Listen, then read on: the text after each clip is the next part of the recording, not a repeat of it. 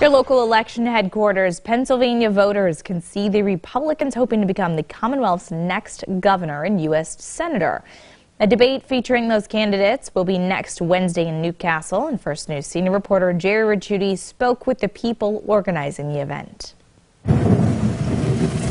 With a week to go before the event, workers and volunteers were busy this afternoon setting up the stage and hanging decorations inside Newcastle's historic Scottish Rite Cathedral. And then just put one on this.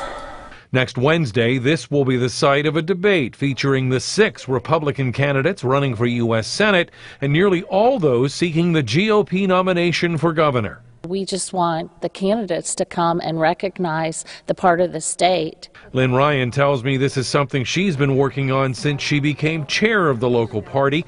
She says Lawrence recently became part of what she calls the rural T of largely Republican counties located outside Pennsylvania's major cities. And the rural T is where the candidates win statewide elections. You know, you can lose the elections in Philadelphia and Pittsburgh, but you win them in the rural T. Aside from bringing the candidates for Senate and governor here to this area so they can talk directly to the people in this part of western Pennsylvania, the event on the 12th will not only shine a bright spotlight on this venue, but it'll also shine one on this community. I think this building is one of Pennsylvania's best kept secrets, and its size and what we have to offer both the state and the city. The big issue still hanging over the debate is the ongoing pandemic and its effect on attendance. Ryan says the 2,800-seat capacity will allow for social distancing.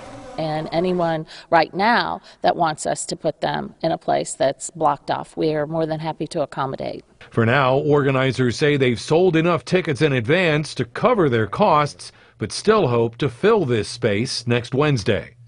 In Newcastle, Jerry Ricciuti, WKBN 27 First News.